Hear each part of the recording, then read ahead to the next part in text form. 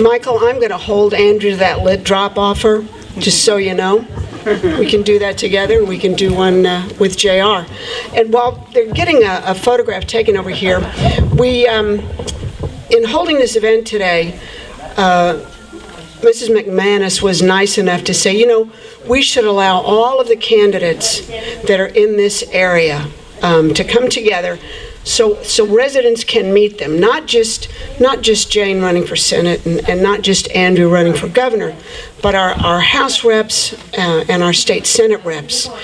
And Jane was going to do the introduction here, but I'll do that on your behalf.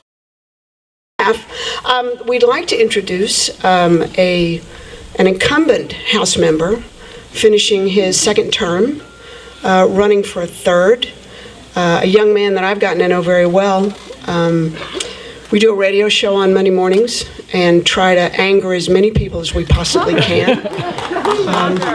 We also run the only Second Amendment political action committee in the state of New Hampshire called Packing New Hampshire, which seeks, endorses, and supports true Second Amendment candidates.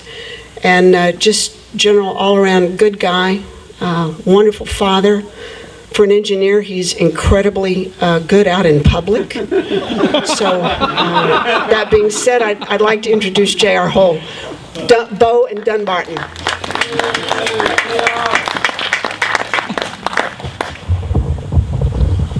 When you go to engineering school, they don't teach you how to do public speaking.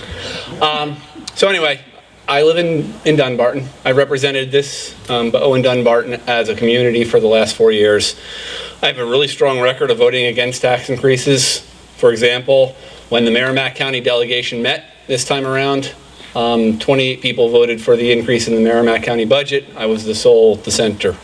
The only tax increase I voted for was I thought medical marijuana, or whatever, tax-regulated marijuana was an acceptable way to go forward as some other way to bring revenue to the state. That's the only bill I voted for last year that would have been a quote increase in taxes. And people complained about that. We shouldn't be punishing kids, okay, and putting them in jail and destroying their lives over something as simple as smoking a marijuana joint. I don't use, I've worked at a drug rehab, okay? This may sound strange, but I've seen lives destroyed over something that doesn't necessarily do the same harm. Maybe not a popular message, but I'm going to say it. We have better things to do with our tax dollars than continue to destroy these families. Secondly, I'm a strong advocate for education. We have a really broken education system, okay? We spend an enormous amount of money. The current budget is somewhere on the order of $15,000 to $16,000 per child per year is what it costs us for public education. My wife and I homeschool all of our children. She does all the work.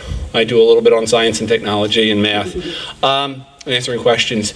At the end of the day, though, that saves our town, we have 4 kids, $60,000 a year roughly. That's a real number. Why? Because we believe in education so much. Both my wife and I have our masters, that it's important. It benefits you the rest of your life, okay? We need to start fixing our education system. Part of that's getting parents involved. Part of that's making sure the students want to be there and want to learn. Part of that's giving additional choices to what programs are available. Charter schools are a good example of where we've seen a huge difference in the outcome, and it's a third the cost. Taxes and spending. The first year I was elected, we managed to trim our state budget by over $1 billion. Okay? We need to do that again.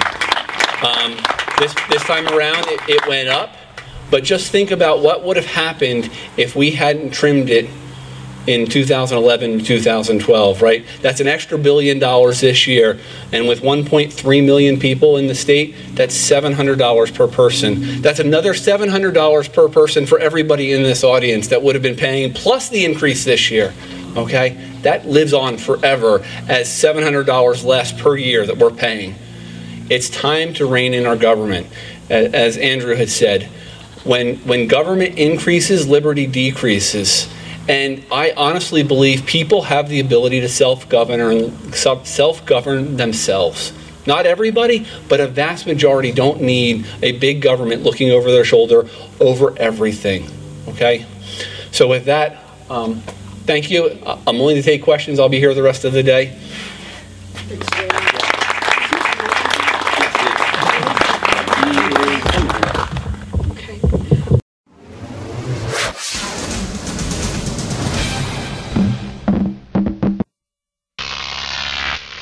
Croc TV.